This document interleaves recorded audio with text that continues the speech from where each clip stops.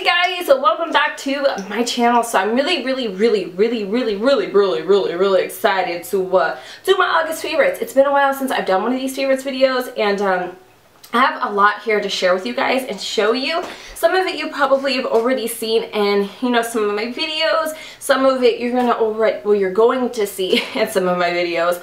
And some of it is just kind of stuff that I'm using behind the scenes or loving in my personal life. So I don't know why I'm trying to flash you, but not everything in this favorite situation is technically beauty. So I think it would be fun to first start off with what I'm wearing on my lips, because I might get some questions because they look like juicy little plums. I don't know how I feel about this, but we'll get into that, and then I'll start with the non-beauty items. I am wearing let me see here. I am wearing this lip liner by NYX, and it is in the color Prune. But yeah, it's like a pretty color. It's like pretty much the crap that's on my lips now, but love this. For the kind of glossy part of my lips, I am wearing the NYX Butter Gloss in Raspberry Sauce. Yeah, so got that, and those aren't any of my favorites or anything, but yeah, just really liking this color combination. And then I'm wearing some stuff from the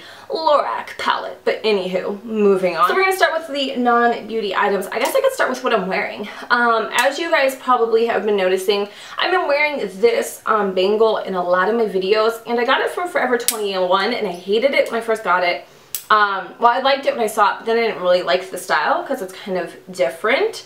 But I really love it. It's just kind of so big and chunky and bold and tacky that it goes with everything that I wear. And I hope I can actually find something that's real gold so it doesn't tarnish so quickly. Okay, so let me go ahead and show you guys some sunnies I picked up from eBay. They were like $8, and they probably would have been cheaper if I would have got them from China, but because I am super duper impatient, got them from the USA. So these are some cat eye sunnies. Oh jeez. And they look like that on, pretty much in a nutshell. They look like little cat eye sunnies. I don't know. I like that they're black and that they are gradient from dark to light.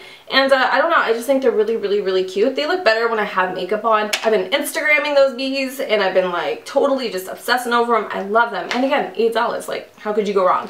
If you guys don't know, I am a freaking junk food fanatic, hence why my teeth are so damn screwed up. As a kid, I ate junk food out the yaya, so definitely paying the price for that. But I still love me some dark chocolate, you know what I'm saying? Pomegranate, chocolate covered pomegranate seeds, yeah, and they're basically by the brand Brookside, and I always pick these up whenever I go to the grocery store because I'm trying to cut back on candy, trying to be a little more health conscious, and when I get that itch, not that itch, but the other itch for something sweet, I always reach for those, so they are very delicious. Oh my goodness, that was wet.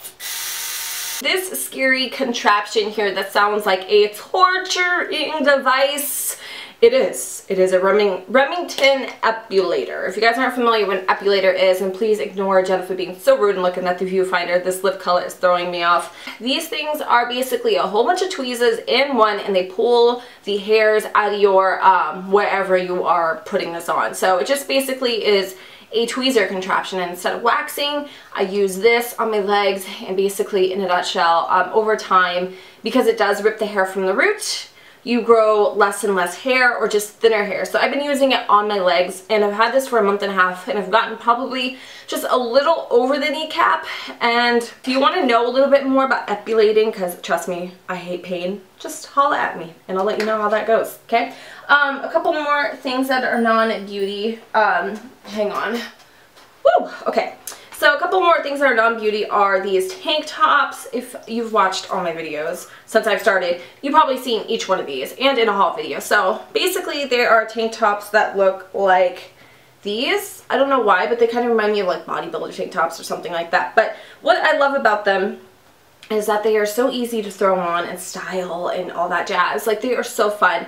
And they're the ones that have like the really deep kind of sleeves, so they end up showing your brassiere, or they end up showing, a bandeau if you're a little more classy. So the last non-beauty item I have to share with you guys, I actually did a reveal video, so hopefully Jennifer is smart and puts that first before this. But anyways, it's just my Louis Vuitton Neverfull and a damn near a bean print. Been loving this bag, been wearing it ever since I got it, and honestly this has definitely been my go-to summer bag and my ultimate August favorite. So if you can tell, I'm wearing these earrings. They look like this. They have like a small little bead and a bigger bead. This is probably a better way to show you guys, but they look like this. They are like replica Dior earrings, and basically they kind of, if you can see, they go together like that. It's kind of cool. So you have like the big bead behind and then the little bead on top, or you can flip it around and do big bead on top and a little bead on bottom. That just sounds gross. But I got these actually from eBay for super duper cheap, and I've been loving these earrings. I've been wanting them for a while, but I think the Dior ones are like $500, and all it is a bead anyway. And that's it. I got some foundations that I've been loving for quite a while, actually, probably a year. These are definitely my holy grail foundations. They are the Covergirl Outlast Stay Fabulous 3-in-1 foundation with, gosh, I can't remember, foundation, sunscreen, and primer or something like that.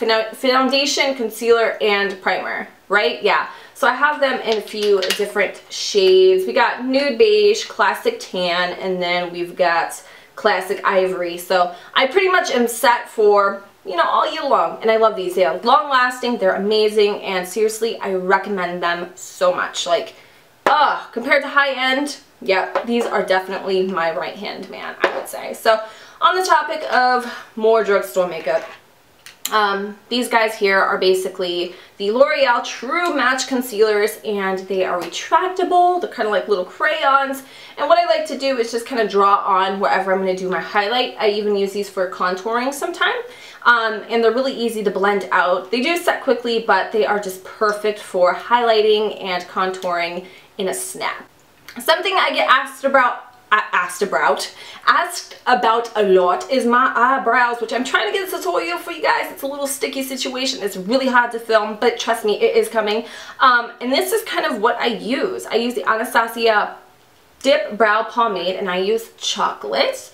Looks like this. It's just a pomade. It's kind of like a gelish texture, and then on top of it I always use the Perfect Arch tinted brow gel, and I got this from Sally Hansen, and I think it's the Femme Couture brand. So obviously these two are my baes, and I've been using them for quite a while now. So I don't want to make this forever long, so we're gonna just kind of fly on through here. Got a couple of palettes that I've been also just basically holding dear to my little hearts. We've got the Anastasia Contour Kit, which I didn't really like, but since the month of August, I've been loving actually. So this is kind of what that looks like. It's a really high popular item, and I didn't understand it. I didn't like it at first, but ever since I kind of learned how to contour a little bit better, because it's been a while, I've been really loving that. I've already done a makeup look using this palette, and actually it's what I am wearing on mi ojos today, and it is the Lorac Pro 2 palette. It just looks like this inside. I love it for dramatic looks, natural looks, and all the kind of looks in between. It is seriously one of the best palettes I've ever used, and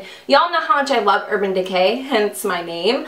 But this actually tops any Urban Decay palette I've ever used. Just the texture and everything else. I love Lorac, especially this palette. If it feels like we're kind of rushing through this video, that is because we are. I don't want to tie you up for too long, but my favorite kind of wispies or lashes, I don't even know why I call them wispies, has to be the Ardell Glamor lashes. I'm actually wearing the Ardell double up lashes today, if you can kind of tell. I mean, obviously I totally didn't wear lashes in my last video, or one of my last videos, and I look so weird to myself. Like, I love lashes, but they're just the natural wispies, and basically they are a longer, more dramatic wispy, and they look perfect with any type of look. They have the clear bands, so you can wear it kind of like, you know, with very minimal makeup or whatever you want to do. I didn't wear them today because these ones are a little crusty and they no longer stick to my eyes, but I just definitely had to give those a shout out because they are the bomb. Maybelline has definitely been on my hit list this month. My favorite mascara by Maybelline has to be the Mega Plush Volume.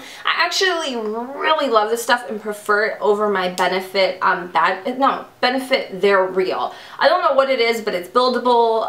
It gives me volume, it gives me density. I just really love it, and also the brush is pretty snazzy. It kind of has like this little wiggling mechanism. Although I don't really like it for my lower lashes, I love it for those days where I don't want to wear falsies. And to kind of add a little more depth to my eyes, I've been using the Master Drama eyeliner, and it's called Midnight Master, and it's by Maybelline Eye Studio. And basically it's just a retractable black liner that I love to use on my, like, I would say my tight line, would that be upper lash line and lower lash line. I noticed that doesn't smudge that much, stays put, and it's very intense black, and it's super duper creamy and velvety. Okay, so I just have a few more things to share with you, and they're more on the high-end spectrum. So I've been loving actually two things by Makeup Forever. So I got this little mascara. Probably can't see it from this far away, but